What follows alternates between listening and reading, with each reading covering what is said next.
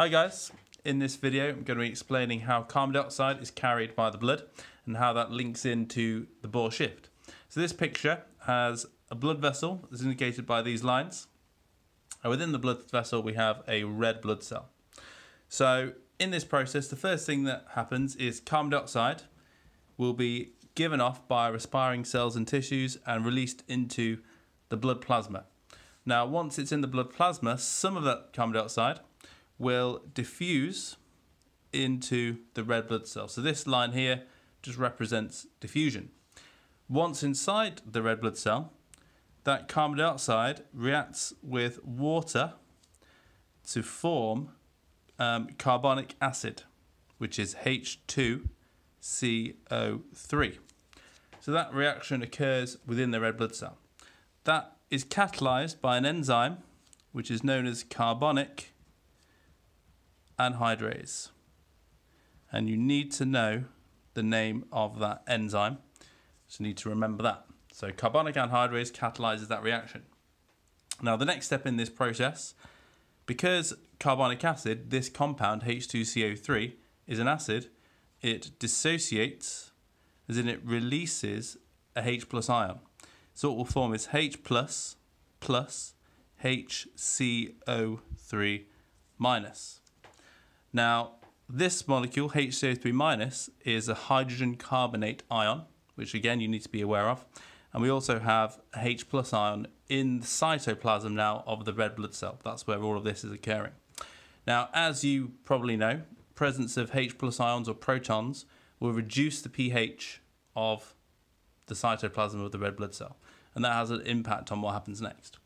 Now, the carbon dioxide is actually transported as this hydrogen carbonate ion, and that will diffuse back into the blood plasma, and that is the main way that carbon dioxide is transported in the bloodstream. Now, to get back to this next step, this also links into the Bohr shift, and I'll explain that bit now. So, within the red blood cell, there will also be some hemoglobin, which I'll indicate as HB, and each hemoglobin molecule can carry up to 4 molecules of oxygen, or 4O2. So in this, I'm just going to write HbO8 to show that that hemoglobin is carrying 4 molecules of oxygen. Now, the presence of hydrogen actually has an impact on the hemoglobin. It makes the hemoglobin more readily release the oxygen, as in reduces the affinity hemoglobin has for oxygen.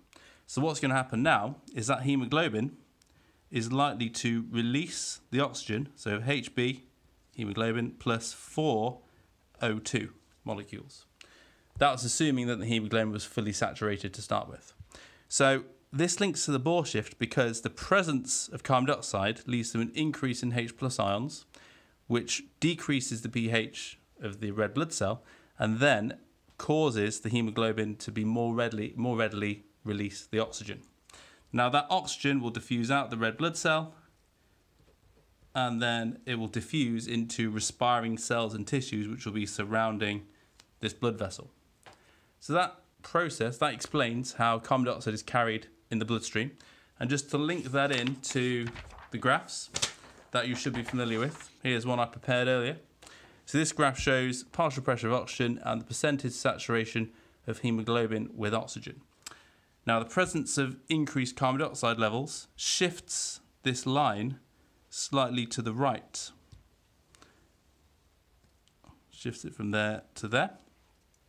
And that means that at the same partial pressure of oxygen, as in the same concentration of oxygen in the surroundings, the hemoglobin will have a lower saturation of oxygen.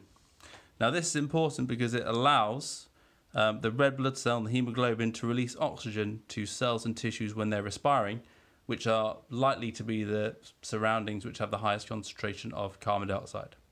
Now, just conversely, if CO2 levels are low, the line on this graph actually shifts to the right, and the hemoglobin has a higher affinity and a higher saturation of oxygen.